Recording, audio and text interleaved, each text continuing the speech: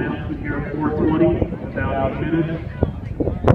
Mr. McDevitt, like all athletes not competing in the field right now, to make their way to the Father, the Son, and the Holy Spirit. Amen.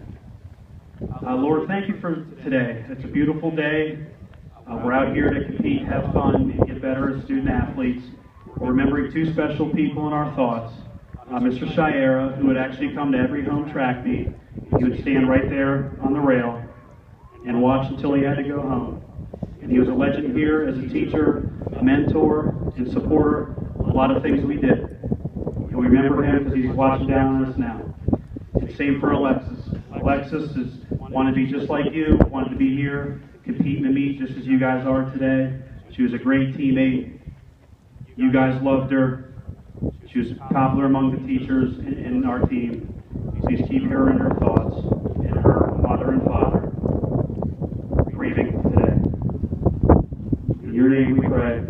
Amen. Yeah, oh yeah, she was amazing. She got along with everyone over there. She was hilarious. She always had some kind of funny joke to say. She definitely kept everyone in a really good mood. So. Do you have a favorite joke or anything like that?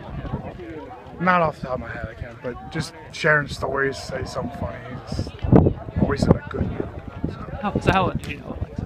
I don't know, really well. I saw her every day at school, and she was my locker buddy and my homeroom buddy, and we sat at the same lunch table, so saw her every day.